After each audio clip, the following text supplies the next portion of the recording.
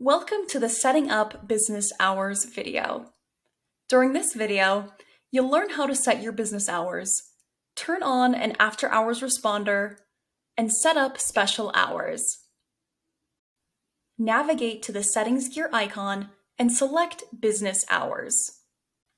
Let's say you are closed Mondays but open until noon for half a day on Saturdays.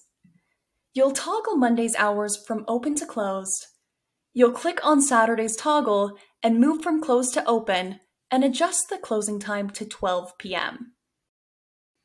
Now, you might be wondering what happens if your business is closed and a visitor sends a text message after hours. We recommend turning on the after hours response so the customer receives a customizable response even when your business is closed. We automatically provide a template message here, but you can always change as needed to better fit your business.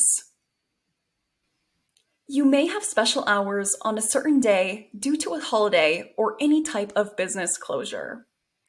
Click on Add Special Hours.